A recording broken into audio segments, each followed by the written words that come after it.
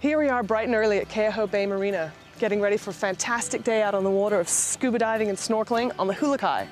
Now the Hulakai is a boat owned and operated by Fairwind and built specifically for speed and comfort. And the greatest thing about the Speed is it enables us to go further south than anybody else on this island. After an early morning check-in, we join the captain and crew on board and head out.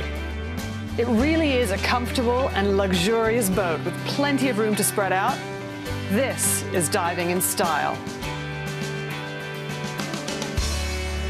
Our first stop on the way to the snorkel spot is the Captain Cook Monument at Kealikekua Bay. The monument marks the spot that Captain Cook died in the year 1779. Standing beside me is Diver Dan, our official dive master for today. I guess this is the snorkel spot. Where are we? We're in Alahaka Bay. It's on the edge of the national park known as Place of Refuge. Some of our other options might include Kealikekua Bay. We decided that this boat we're going to go on a little bit more of an adventure and check out some more exciting sights. Here we go.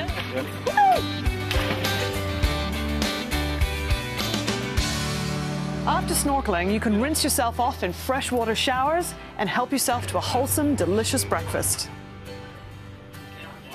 After breakfast, the crew hoists the anchor and we're off to the dive site.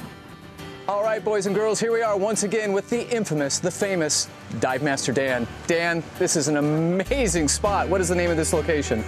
This area is called Palikaholo. These cliff faces have sea caves that are both above water and below water. Very cool.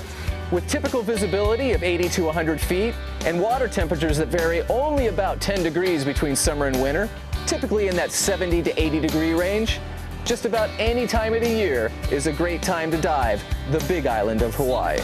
One of the major attractions to diving in the Hawaiian Islands is the underwater topography. If you're a fan of lava tubes, caves, swim-throughs, archways, walls and boulder fields, Hawaii is a place for you. Dive time is over. We're heading back to the boat. Dan and I, we're swimming. Shalynn decided to walk. We're back on board in time for lunch. It's hard to beat a barbecued burger on a boat after a dive.